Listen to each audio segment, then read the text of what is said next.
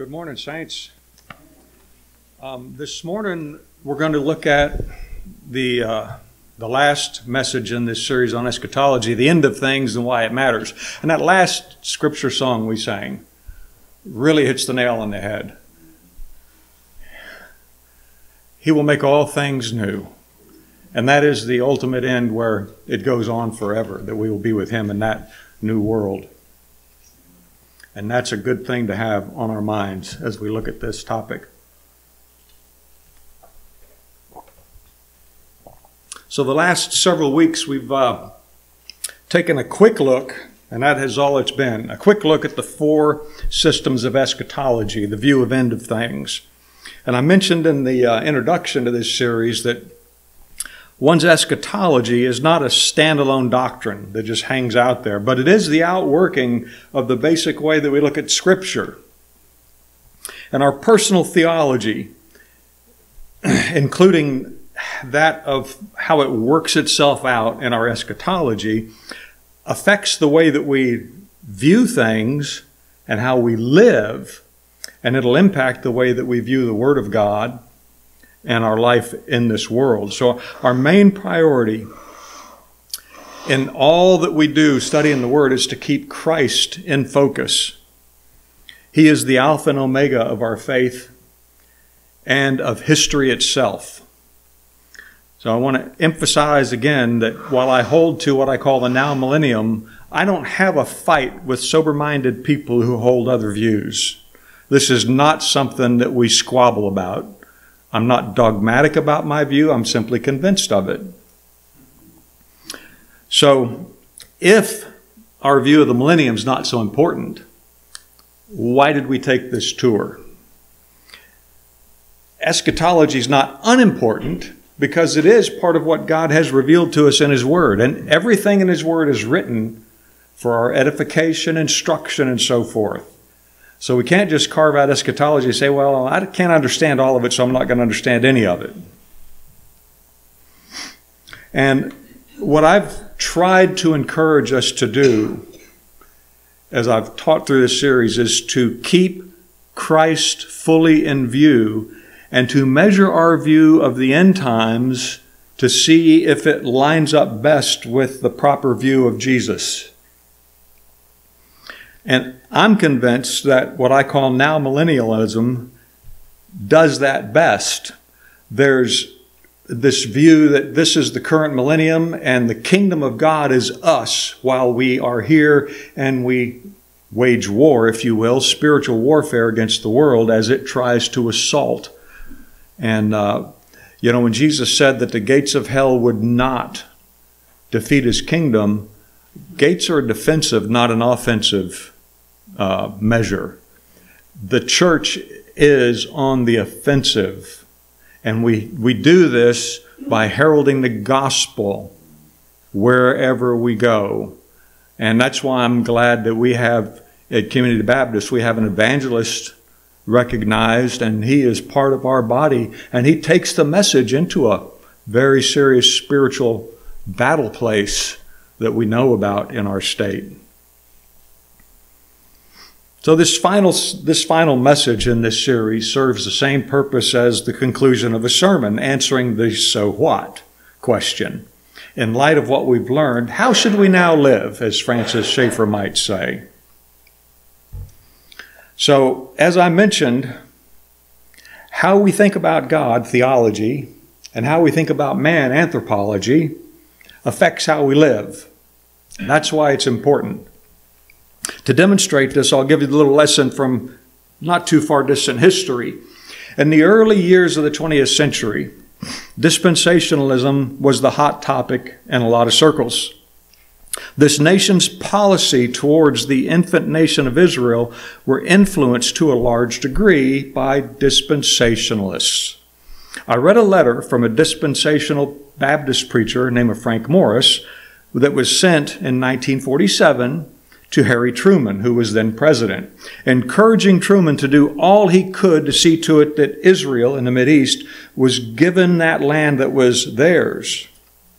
1 year later, Truman was all in favor of the new nation of Israel, and the idea that the Bible, that it was the rebirth of a biblical nation. And this idea that 20th century nation of Israel is the Israel of the Bible and is still owed prophetic fulfillment by God is the basis for the essential doctrine that defines dispensationalism. They elevate national Israel to a place only the redeemed in Christ have, and they reduce the inheritance of the Gentile states from eternal bliss to earthly struggles under a renewed Davidic covenant. And as you might remember, Charles Ryrie, who I reviewed, he asserted that the separation between national Israel and the church is the foundation of his system. The result of this is his eyes are focused on national Israel more than they are, or at least as much as they are, focused on the risen Lord Jesus. Because he said that the millennium was the fulfillment of God's redemptive purpose. That scripture song we sang, Revelation 21 and 22, that picture there is the fulfillment of God's redemptive purpose, because that new Jerusalem coming down out of heaven to the new earth that God is going to make when Jesus comes down and forms all things new, that is the fulfillment of his redemptive plan. No matter how you see the millennium in this age, that's not the fulfillment. So we are instructed by Scripture to set our minds on things that are above, not on things that are on earth. Colossians 3:2, we have died and our lives are hid with Christ in God. And if that's in whom our lives are hid, should he not be the focus of our thoughts and our theology, even on the end of times? So here's a very practical example that I often use. Far too many Christians advocate sin management, although they don't use that term. There's very good solid teaching in the Bible about our need to mortify the sin in our lives. But if you focus on mortification of your sin to the exclusion of looking to Christ for your redemption and satisfaction, then you can be in danger of making your sin an idol and focusing on killing the sin and forgetting who put sin to death. So mortifying sin is a good thing. But to be obsessed with sin as you try to kill it, and you cannot in your own strength kill it. So if you exclude pleading to God and Christ for his help, and if you forget in him alone you have reconciliation with God, you can try to kill sin all day long and you will end up defeated. So this is why proper theology is Christ-focused. He has conquered sin and death. His righteousness is ours. He intercedes for us, and he will come and take us to be with him forever. I don't know that I agree that we're going to have mansions in the sky, but I do agree that he is preparing a place and he will call us to be with him forever. And I think that's on the new earth. I think that all the saints, when we die the first death, we go to be with him in heaven, intermediate state.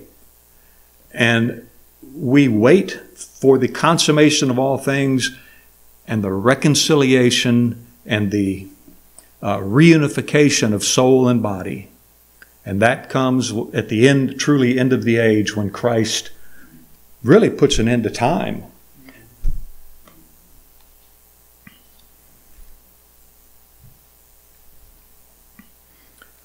So in a big picture way, that's the point. Where's our focus? When you think about life today, is your focus on Christ? When you think about how the end times are going to unfold, is your focus on Christ? And I told you some post-mill guys and most dispensational guys tend to be obsessed with what the news reports tell them and interpret Scripture in light of what they see on CNN and so forth. That's not the way that we approach this topic. Now, I have a friend who belongs to a mainline Protestant church, And he's told me that he's never read the book of Revelation. He says it terrifies him. Is that the reason that God gave us book of Revelation? Is that the reason he gave us anything in his scripture, to terrify us? If you're not in Christ, I can see how Revelation would terrify you. If you're in Christ, I think a right view of John's apocalypse should be to comfort you. Though we will have trouble in this world, and though the demonic forces will seek to destroy us, oh, saints, we have the clear promise of Christ ever present with his people, defending us and securing that which will not tarnish with age, eternal life.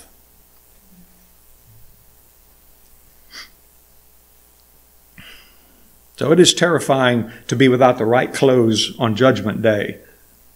But how wonderful it is to have the God of all creation as your Father, your Redeemer, and your Judge. And he's your refuge.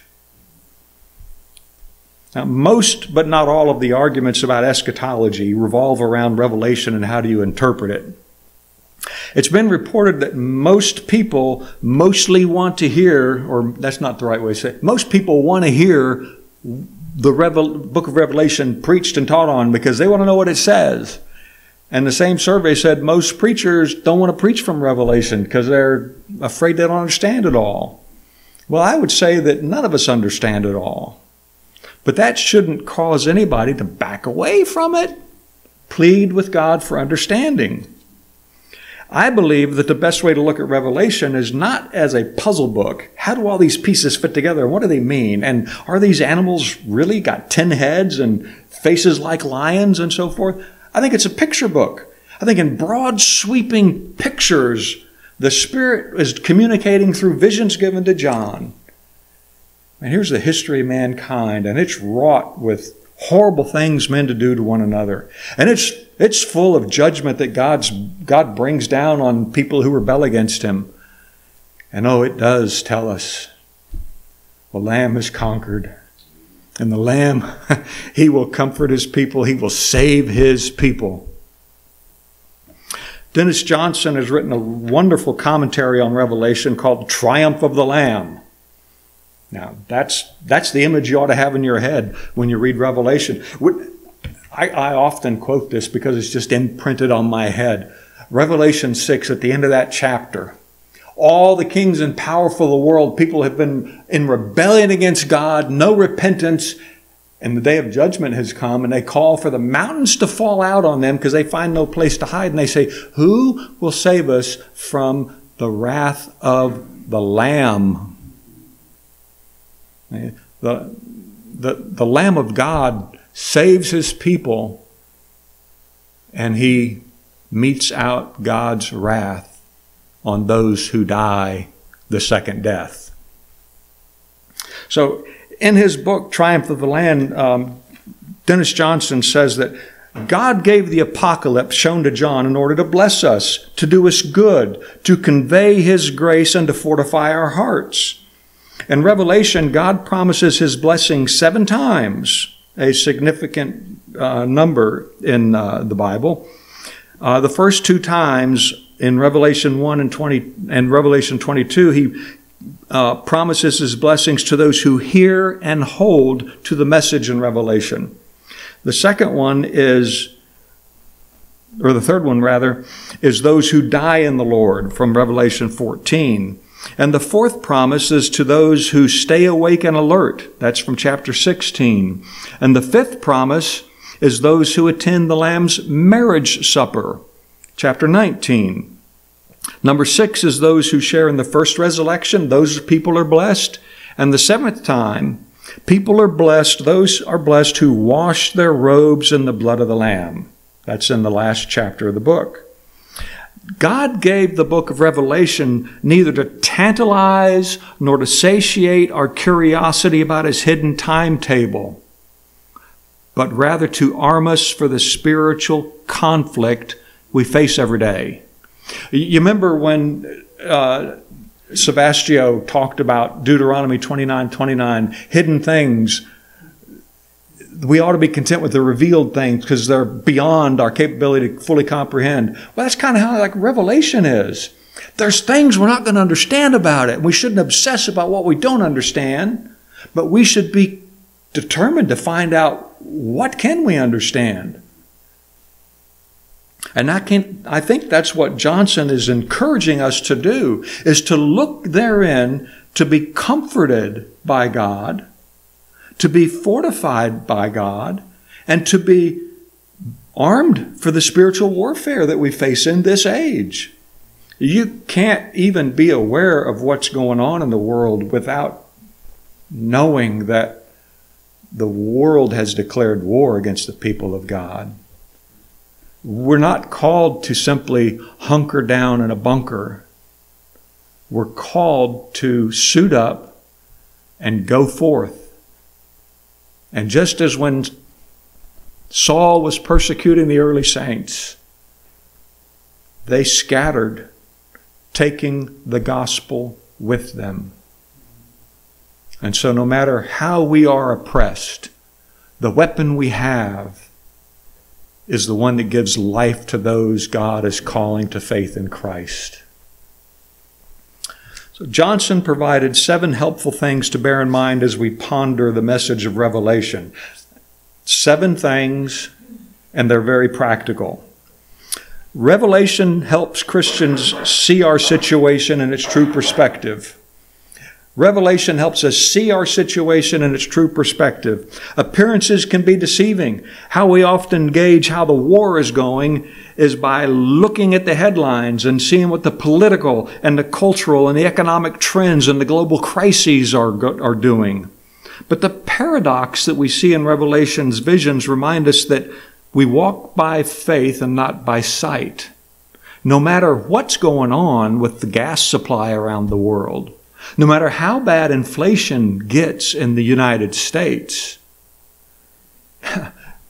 it's nice that we were recently taught that life is more than what you wear and what you eat. The kingdom of God is not food and drink. It is joy and peace in the power of the Spirit. The cross of Christ looked like the slaughter of a helpless lamb. That's what sight says. But faith knows it was the triumph of Judah's lion. And when faithful martyrs shed their blood, their foes appear to have won the day. But in fact, the martyrs are the true victors who have vanquished Satan by the blood of the Lamb and the word of their testimony, for they loved not their lives even unto death. So having a faith-filled look at the world helps us see our situation in its true perspective. The second thing Johnson tells us is that Revelation shows our enemies in their true colors. Our enemy is stronger and savvier than we are. That great dragon, the ancient serpent, the devil, and Satan, the deceiver of the whole world. But the seed of the woman has come and conquered the serpent, and ascended up to heaven. Satan can no longer accuse because we have an advocate. His charges have been silenced by the sacrifice of Christ. Frustrated over his defeat, Satan vents his wrath against the saints on earth. And his weapons are violent persecution. He's got the beast on his side. Plausible deception. He's got the false prophet on his side.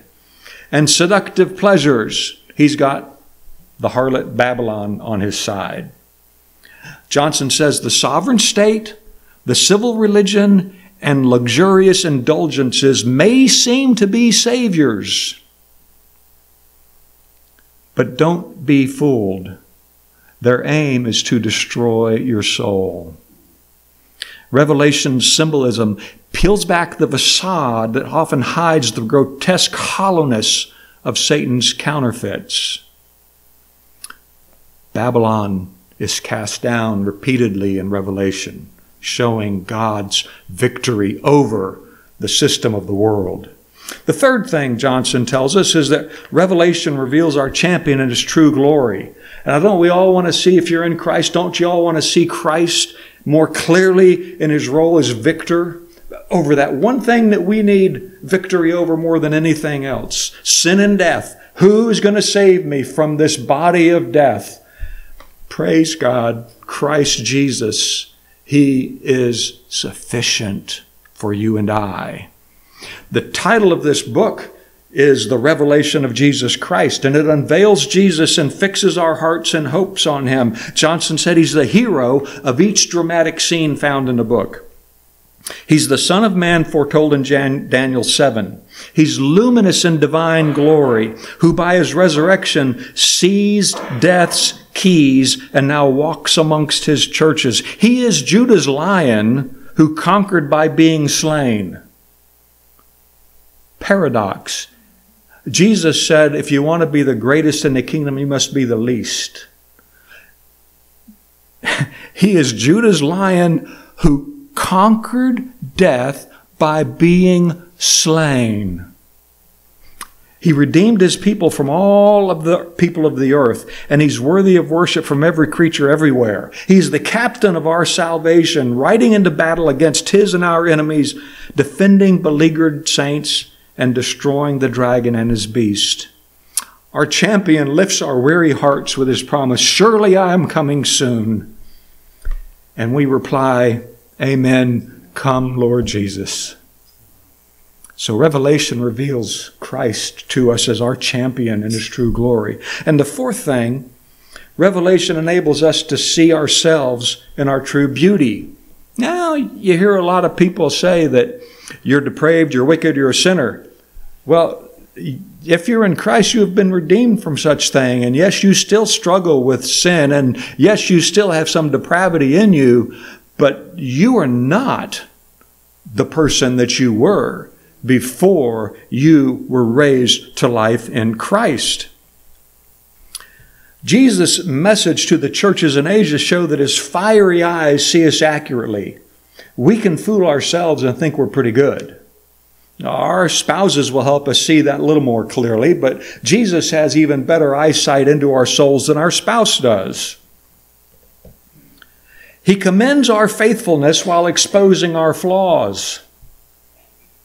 Nevertheless, as modeled as the church's spiritual complexion is now, our bridegroom loves us and will not rest until he presents us to himself as a bride adorned for her husband, clothed in fine linen, bright and pure. He does this work on us as he prepares to bring this age to an end. And Revelation paints our coming wedding in such vivid colors that we ought to long to pursue the loveliness that will then be fully ours. To see him with unsinning heart, the hymn says. That ought to be our desire. So the fifth thing Johnson says, that Revelation summons us to endure as we suffer. This sounds a lot like what we heard last week at our conference.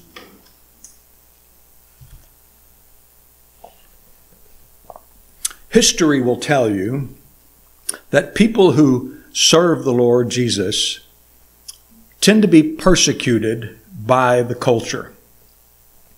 Revelation was originally addressed to Christians who were suffering for their faith. Same as Peter's letters to those Christians in Turkey that we call nowadays, being crucified and having their heads cut off. Behind they had this weird idea that there's only one way to peace with God. And in the Roman religion, you could practice Christianity as long as it wasn't exclusive. If you could say Christ is Lord as long as that L was lowercase and that he was amongst all the other lords and gods of Rome. And when Paul went to Mars Hill, there was this one shrine to the unknown God. See, Romans 1 hadn't been written yet, but they were suppressing their knowledge of the truth by their unrighteousness. They knew there was a God they didn't know of. And Paul said, I'm going to explain him to you. He is the Lord who created all things. And he is not in need of anything man could do as if he needed anything that human hands could do, for he does not live in temples made by human hands.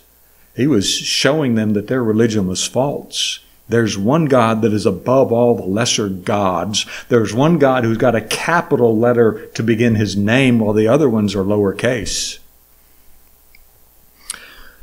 So these saints in the book of Revelation suffered poverty, slander, prison, and death.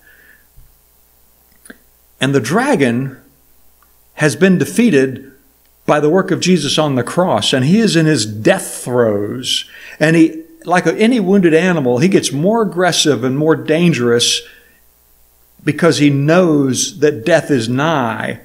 And he escalates his assault against the saints until Christ comes to consummate history and put a final stomp on the serpent's head.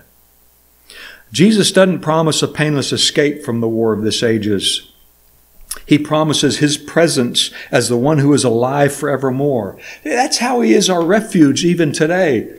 We suffer ailments, we suffer persecution, we suffer poverty, sickness, and death. Who is going to rescue us? The one who is with us this very day. We need to respond to the promise. We need to heed the King's call to be patient in our endurance. Be patient in your endurance is mentioned 1, 2, 3, 4, 5, 6, 7, 8, 9, 10 times in the book of Revelation. Be patient in this age. Christ is coming. Sixthly, Revelation calls us to stay pure when compromise invites. Compromise always comes in the guise of welcome advice. And just as in our day, when we have some people who profess Christ, they compromise with the world because they want to be friends with the world. They're tired of being hammered by the world. In the first century, they faced a subtle threat that would ease the persecution. Satan, the father of lies, Scripture calls him, tried to mislead believers through those who taught false teachings and promised material comfort if you compromise with the pagans of the surrounding culture. It's the same thing as when Jesus was taken up by Satan and told, I will give you all the kingdoms of the world if you would worship me. That's the message that people get seduced by, even though it may not be as blunt as what Satan confronted Jesus with. Just make your services so that those who are seeking God don't feel put off by hard truths that the Bible has. Welcome people into membership who don't even confess that they believe in Jesus. And, we'll just all get along. And you end up looking like the world, having lost your first love. And we've heard a lot about unity lately. And that's how love shows up in the local assembly of saints.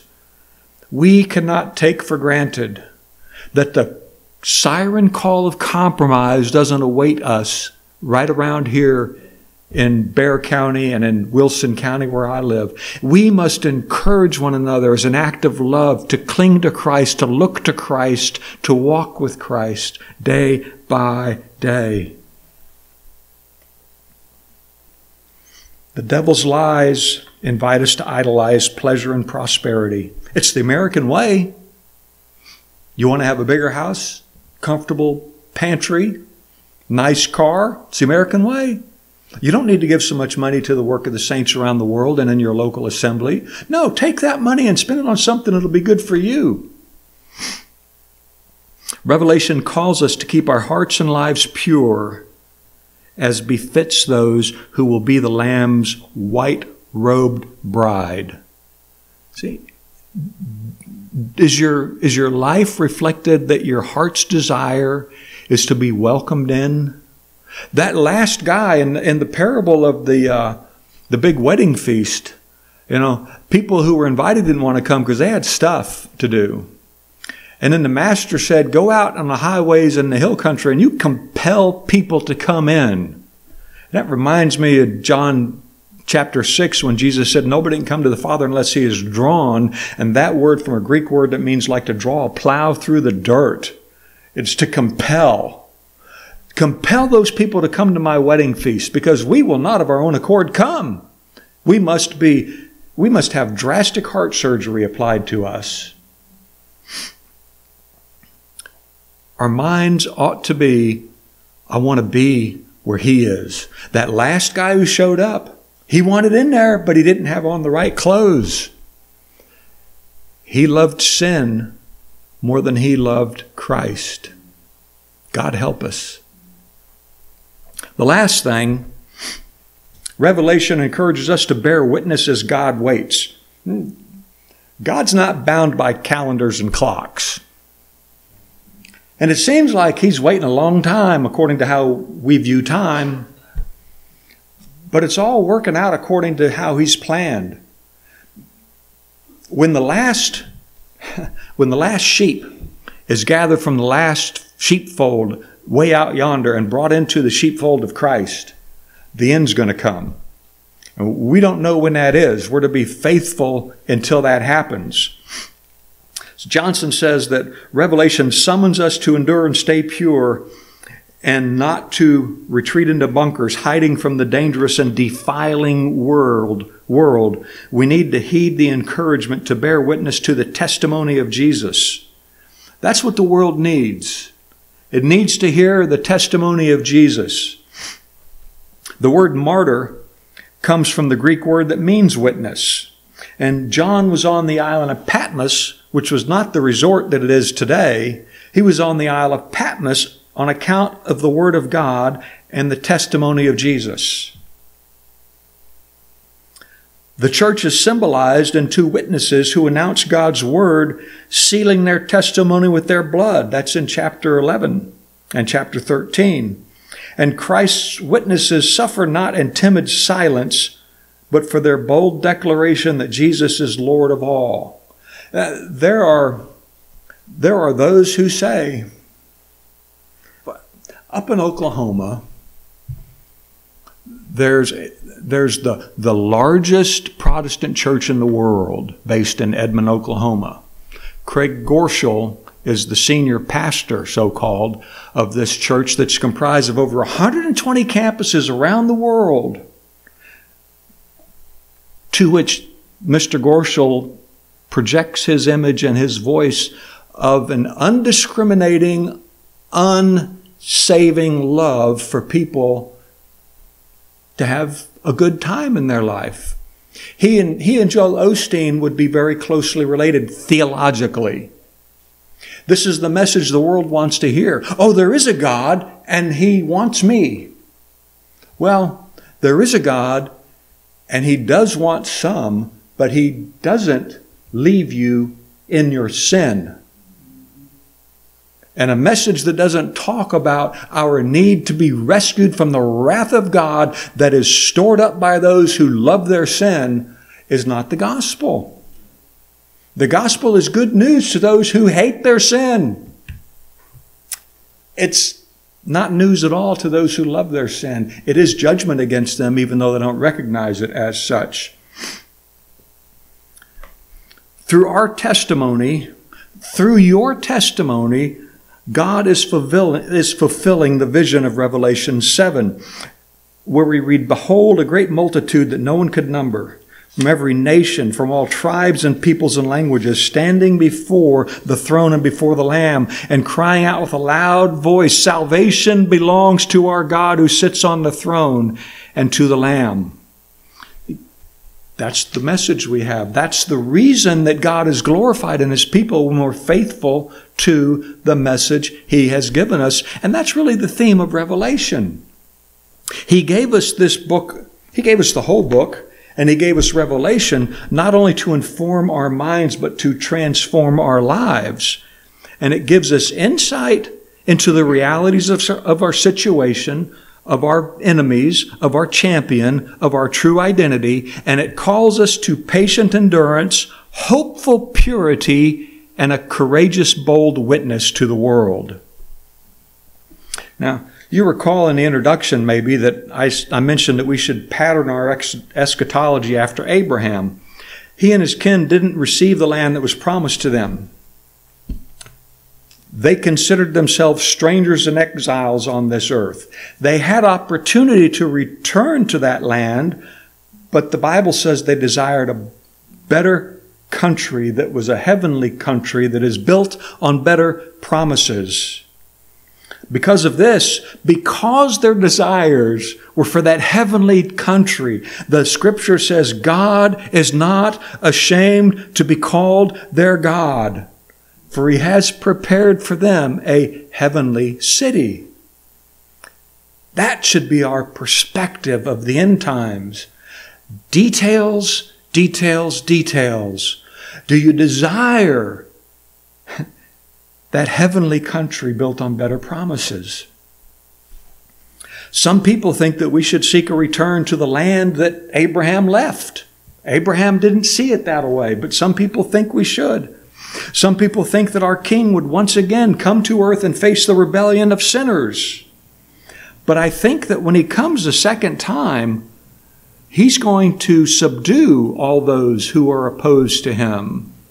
And He's going to judge the nations as He gathers His people and makes all things new. The author of life draws a line between two countries, the country of the earth and the heavenly country, or as Augustine put it, the city of earth and the heavenly city. And he reminds the saints of the blessings and responsibilities that accompany our citizenship in heaven. Paul says we're seated with Christ in the heavenlies.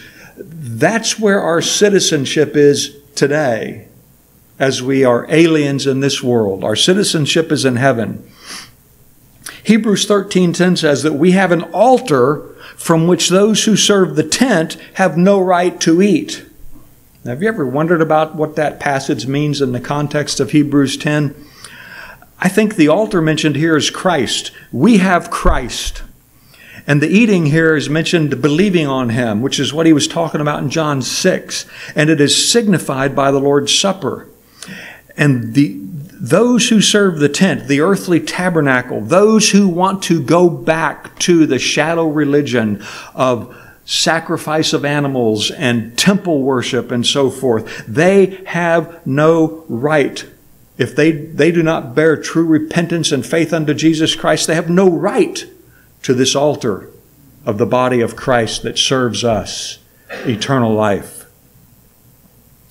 When the kingdom was taken from national Israel and given to a people who will bear fruit of true repentance, the people known as Israel lost their standing as a people, and they are now people who need Christ, no different from the rest of the world. They were different from the rest of the world while they were God's covenant people. And when that covenant was put to an end, Hebrews said it was being rolled up like an old garment, ready to vanish. Their status was changed, and new Israel was identified. All those who have faith in Christ, whether they be Jew or whether they be Gentile.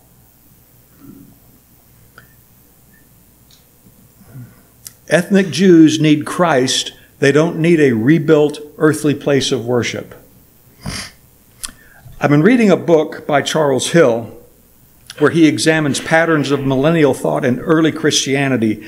And he's got this one short paragraph that describes this. Unlike the kingdom anticipated by insurrectionist Jews and dreaded by the Romans, the kingdom of Messiah already exists, but it is heavenly and angelic, not of the world or earthy. When Christ brings this kingdom to earth, it will not extend the life of this world with another transitional and partial kingdom. Rather, it will arrive at the end of the world when he would come in glory to judge the living and the dead and to reward every man according to his deeds. With an eye towards this, here's a few short passages from Scripture that I pray will help us comprehend how to live now. Nothing is more practical than clear instruction from the Word of God. And speaking of Israel's history, Paul said, now all of these things happened to them as examples, and they were written for our admonition, upon whom the ends of the ages have come. Every Christian has the complete canon of Scripture written for us, upon whom the ends of the ages have come. That's a funny phrase. John Gill has made the case that this doesn't mean the end of the material world, but the end of the Mosaic covenant and the end of times of Gentile blindness and ignorance as the light of the gospel expanded over the globe. This, the new age that we live in, is the age of, some people call it the age of grace. It is the age where the gospel is given free rein and Christ is able to penetrate the darkest corners of the world with his gospel message to bring all of his sheep back to his sheepfold. And since we live in this time looking for the return of Christ, and how we live in this time until he comes matters a great deal for us, because we don't want him to be ashamed of us at his coming, just like he was not ashamed of Abram and those people. So we want to live our lives to honor him, not to give those outside any cause to curse our Father. Right? That's the clarion call throughout Scripture. Noah was called blameless because he didn't give the world a reason to curse God. That's how we ought to live. Matthew 6, we heard this recently from somebody who was preaching up here. Do not lay up for yourselves treasures on earth, where moth and rust destroy, and where thieves break in and steal, but lay up for yourselves treasures in heaven, where neither moth nor rust destroys, and where thieves do not break in and steal. So you remember the teaching that Kyle gave us. You know, our heart's desire ought to be for things that are heavenly. So as we pray for those saints that are ministering the word in Chile and in Siberia, and in other places of the world where maybe you and I don't even want to go, right? But may the word of God prosper there. Let our hearts be tender. Let our billfolds be open for those people who press the gospel in places we cannot or will not go. 2 Corinthians 4, we do not lose heart. Though our outer self is wasting away, our inner self is being renewed day by day. For this light momentary affliction is preparing for us an eternal weight of glory beyond all comparison, as we look not to the things that are seen, but to those things that are unseen. For the things that are seen are transient, but the things that are unseen are eternal. It's not wrong to have a nice house. It's not wrong to have a reliable car. It's not wrong to have comfortable clothes. But let not these things grab hold of your soul. There was a time when these things had hold of my soul. It's not good. When you come to a true understanding of who Jesus is, as that hymn says, the things of this world will grow strangely dim, because they are transient.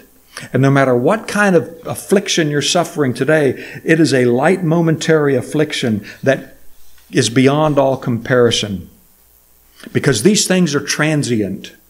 The illnesses that bother us and the wealth that we have, they're transient. The things that we cannot see with eyes of flesh, that we see with eyes of faith, these things are eternal. And Paul wrote in Colossians 3, if you then are raised with Christ, seek those things which are above, where Christ is, sitting at the right hand of God. Set your mind on those things and not on things of the earth, for you died, and your life is hidden with Christ in God. And when Christ our life appears, then you will also appear with him in glory. See, if you are Christ, when he comes in glory, you will appear with him. You are on the side of victory. Though for a while now, it looks like defeat is our lot in life. We are victorious, brothers and sisters, and he will not lose a single one of his sheep. The last one I'll read to is, blessed be the God and Father of our Lord Jesus Christ, who according to his abundant mercy has begotten us again to a living hope Is the hope of Christ alive in your soul? He has birthed in us, He has given us a living hope through the resurrection of Jesus Christ from the dead. The resurrection, if you don't have the resurrection, your hope is in vain. The living hope we have is given to us through the resurrection, to an inheritance incorruptible and undefiled, that does not fade away, reserved for you in heaven, who are kept by the power of God through faith for salvation ready to be revealed at the last time. Salvation is a thing that was accomplished. Salvation is a thing that is being worked out. And salvation is a thing that will be displayed for all to see when Christ comes and His saints are revealed to all the world before judgment takes place. Each of these short passages reminds us of the temporary nature of this age and the eternal and imminent nature of the age to come, with the exhortation to be heavenly minded. Be heavenly minded. Those who warn you, don't be so heavenly minded that you're no earthly good, have got that flipped upside down. You cannot be good to the world. You cannot be good for your own soul unless you are heavenly minded. So don't listen to the logic of the world. Listen to the truth of Christ. Knowing our standing in Christ, deliberately seeking to keep the eternal plain in sight, is the biblical means to our stability and usefulness while we yet have time here. And if this is God's will for us now, why would He give us a temporary, short-lived earthly kingdom to draw our attention back to this earth before the consummation of all things? That's my question. So another author, Kendall Langford, summed this up, speaking against the common view of dispensationalism.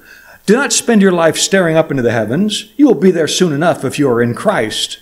And do not waste your life terrified and perplexed about the news of our day, straining your eyes for secret fulfillments of prophecy, afraid that someone will persecute you, worried that you will be left behind.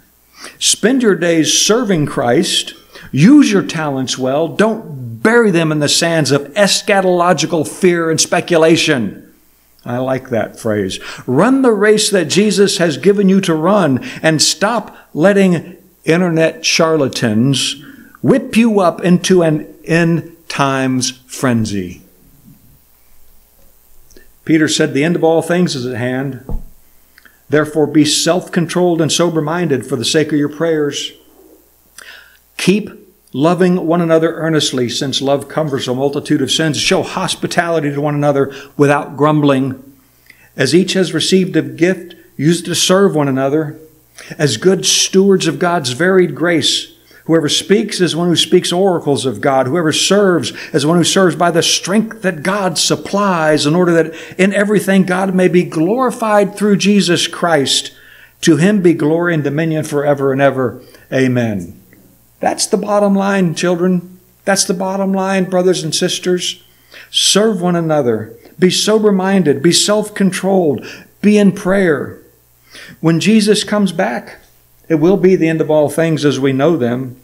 For when He returns, it will be to judge the nations, to gather His people, and to make all things new. He will dwell with us on the new earth forever. On the new earth, we will all be 25. You know? It'll be good. It'll be better than 25.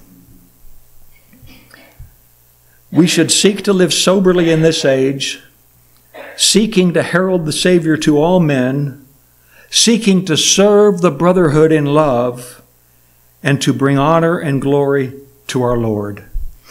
This ought to motivate us to walk day by day as children of the light, to bring Christ glory, because to Him alone is glory and dominion and honor and power.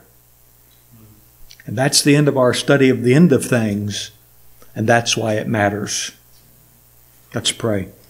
Father, I do thank You for the pictures that You've given us in Revelation that you would use John's words of these visions to show us that Christ is supreme over all things, and while the world rages against our souls, oh, we have that sweet promise that he is our refuge and our ever-present help.